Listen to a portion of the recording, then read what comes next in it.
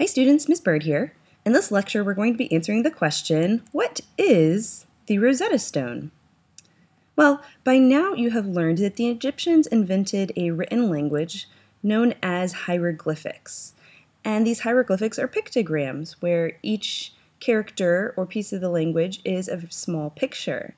Now, you can imagine how much time it would take to write like this. There's lots of detail going on, different colors. It would just take a very long time. So maybe for very important texts or written language, that the hieroglyphics might make sense. For instance, in the tomb of your pharaoh, you might want to use hieroglyphics.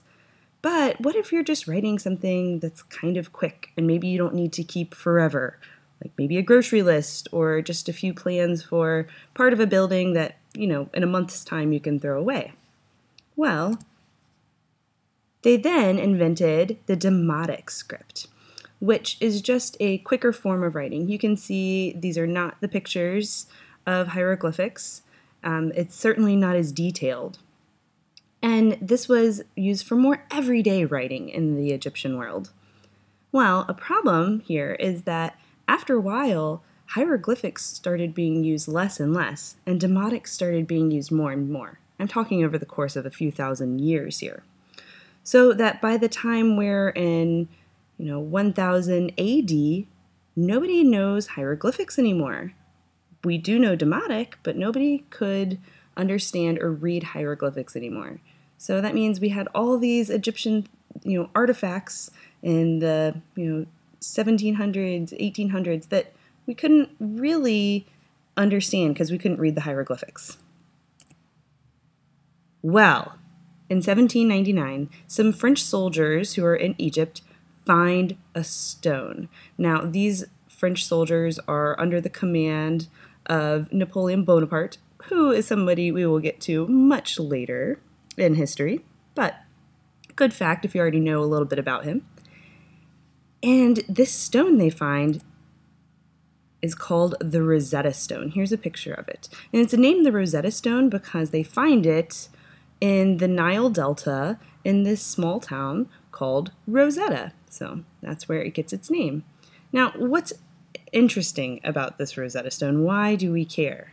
Well, we care because it had 3 languages written on it. At the top, all the writing was in hieroglyphics. In the middle, it was in Demotic, also known as enchorial writing, that more simplified type of writing. And at the bottom was Greek writing. Now, why is this important? It's because each of these sections, it was the same information written, but in 3 different languages. So why might this be important? Well, if you're thinking that maybe we can finally figure out how to read hieroglyphics, you'd be right, because scholars could read Greek and they could read Demotic. They could use these 2 languages at the bottom to help them decipher the language at the top.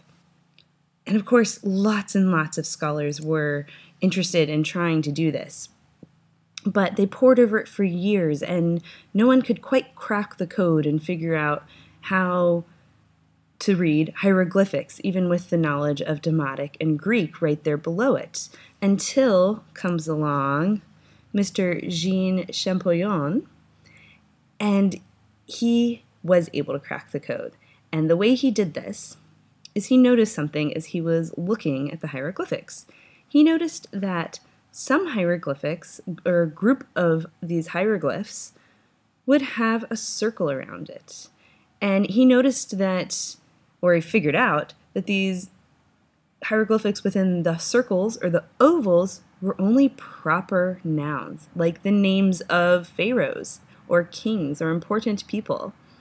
We call these circles with hieroglyphs inside cartouches. So with Champollion being able to figure this out, he could compare the cartouche to what he knew were the proper names in Demotic and Greek, and from that he was able to open up the rest of hieroglyphics. This, of course, didn't happen overnight. This took him a few years.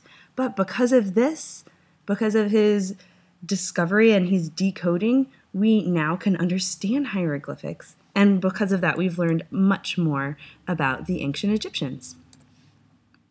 So there you have it. Now you know what the Rosetta Stone is. See you next time.